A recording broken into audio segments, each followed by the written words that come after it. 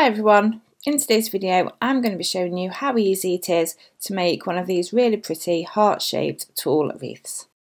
The materials I used for this wreath are a cutting mat, pipe cleaners, a card template, multiple coloured rolls of tulle, a rotary cutter and the all-important heart-shaped wreath. Using the template, which is 8 inches wide by 6 inches high because the rolls of tulle are 6 inches high, you need to start cutting multiple layers of the tulle ready to roll. Layer down 4 different colours of the tulle in a pile and then we're going to pop on the template.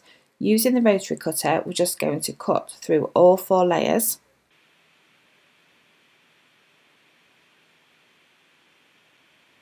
Next, take one of the pipe cleaners, fold it in half and cut through the folded part so that you are left with 2 separate pieces, just like so. Next, we're going to take 1 layer at a time of the tulle and we're going to roll them.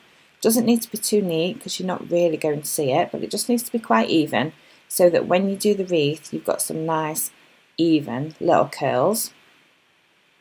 I'm going to wrap each roll individually until all 4 are completed. That's how your 4 colours of tulle should look like when they've all been rolled. Taking the pipe cleaner, we're just going to wrap it around the centre and twist it quite tightly to hold it all in place because we don't want them moving around. That is your first bunch of tulle made. We're going to repeat this now about 55 times so that we've got enough to go on the wreath. This is the heart-shaped wreath that we're going to be using, and these are our rolled up bunches of tulle that we've made. Looking really cute there. I love how the little curls look. Turn over the wreath and take the first bunch of rolled up tulle and thread the pipe cleaners through the wire and twist it just like we did around the tulle. Keep twisting it so it's nice and tight. Then we're going to take the second bunch and we're going to do exactly the same, keeping it nice and tight. This is how it's going to start looking when you've got a few of the bunches on.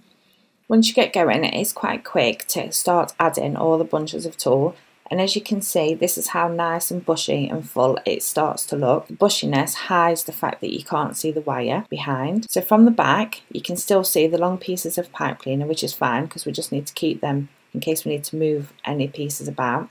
And as you can see, I've placed some of the pipe cleaners on the outer edge and some on the inner edge, and this helps keep it looking nice and bushy. We're now going to complete the rest of the heart wreath, and that's how it looks when it's all completed, and I think that looks so pretty. I did add a little bit of purple in as well just to add a little bit of extra colour, and I think that looks so cute.